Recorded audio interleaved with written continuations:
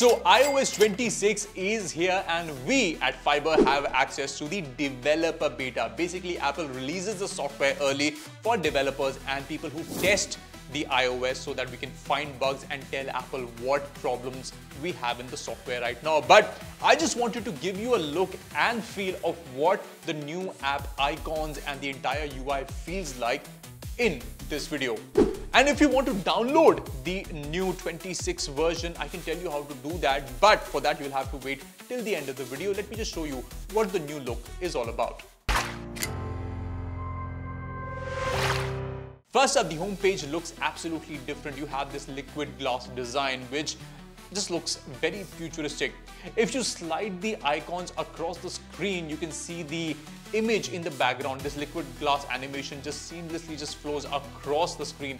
It looks nice. Apple has worked on this one, but I feel I've seen this somewhere before, maybe on Windows or even Android. You can make these customizations in the control panel as well. Entire UI is now looking very translucent, very liquid-like, and Apple is saying that this is going to be the future of iOS. So, I mean, it's time for you to get used to some very clean UI experience.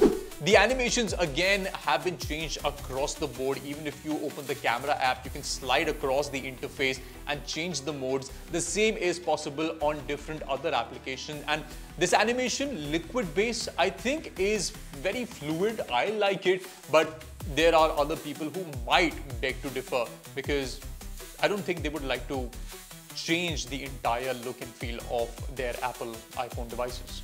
The Photos app has also gone through an overhaul because I see this new look for the Photos app. It's a bit confusing for me right now because I've just installed the new software and it will take some time for me to get used to the entire layout and how it functions, and you can even create memories using AI right in the screen. And I'm sure when these changes come, you will take some time to get used to how this looks. It looks a bit cluttered right now for me, but it's just on how I use it on a daily basis, and then I'll get used to it. Next up, the tiles and the folders. The entire organization look is translucent, looks very glass-like on your iPhone. I felt that it is cleaner, looks more innovative and more futuristic than before.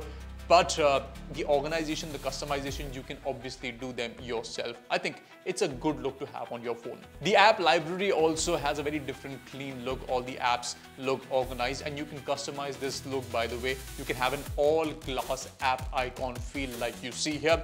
And I think Apple is just saying, okay, we are giving you so much of customizations now. It looks very different, but it's not that different that you will feel difficult navigating through the UI, and that's smart that Apple has done here. I will warn you that after installing the developer beta, the phone gets a little buggy. It hangs a bit when I'm trying to transition between the screens. So there could be problems if you install iOS 26 developer beta on your phone, and just be ready for a few bugs to pop out here and there. But how do you install it? Let me tell you that. So first up, you need to register with Apple's developer beta program by going onto their website and registering your device's email ID. It's a very simple process. And after that, you need to go to your phone's setting. In the general category, you will see software update, where you will see developer beta option pop up. You just need to turn it on, and then automatically it will search for the software update. Once the update pops up, a prompt will be in front of you which says that the software is around 15.9 GB. If you want to install it, go ahead and install. But here's something that you should be aware of. See, this is a developer beta. It's a bit buggy. There might be complications. And if you're using your primary device and wanting to install this, fair warning, this could lead to data loss. This could be a problem. It will be buggy. So I would not recommend people who use their iPhones as a daily driver to install this software because you might run into complications. However, if you are still adventurous and want to try the new look for iOS 26, then you can go ahead and install this software, and after installation, you will get a new Apple iPhone, iOS 26, the entire shebang right on your screen.